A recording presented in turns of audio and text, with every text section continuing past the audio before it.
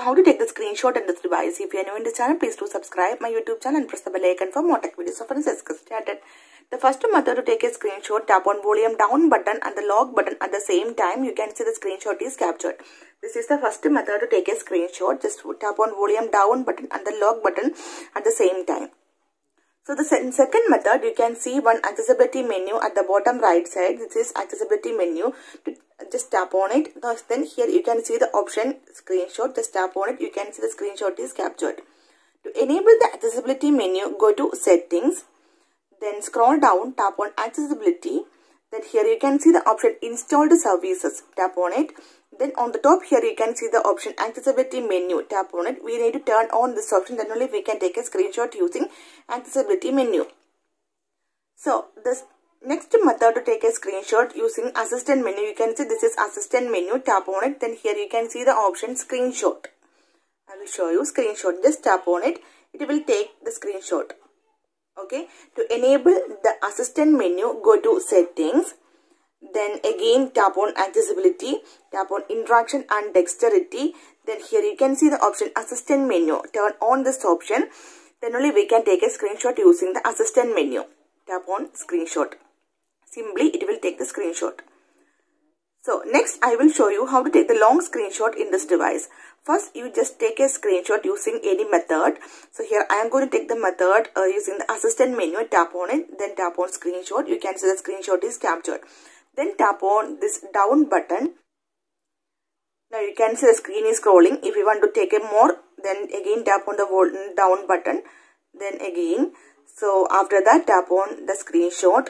Now you can see the long screenshot is here. If you zoom in, then you can see it is very clear. The long screenshot is here. So in this way you can take the long screenshot in this device. Okay. So the next I will show you how to take the partial screenshot in this device. Using the edge panel, you can take a partial screenshot. Just open the edge panel. Then here you can see two options, rectangle and oval. You can select any option. So here I am going to select the option rectangle. Then you can see one rectangle here. You can adjust this rectangle. So if you want to take the screenshot of only this menu, this app icons, then tap on adjust this rectangle. After that tap on done. To save this image, tap on this download icon. Tap on it. You can see saving image to gallery.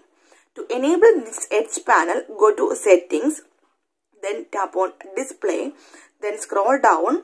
Here you can see the option edge panel. Turn on this option. After that tap on edge panel. Then again tap on this panels. So here you can see the options that we can add to edge panel. So here I already added only two options, apps and smart select. You can also add these options also you can add in that edge panel. To take the partial screenshot, we need to add this smart select to edge panel. Open edge panel. If you want to select a partial screenshot of circle shape, then tap on this oval. Then you can adjust this oval shape. If you want oval, then you can adjust this one. Okay, only this one. You can adjust this one. After that tap on done. Then tap on this download button. You can see saving image to gallery. So simply in these ways you can take a screenshot in this device. So hope you guys enjoy this video. If you like this one, please like and share. And don't forget to subscribe the channel for more updates. Thank you for watching. Thank you. Bye-bye.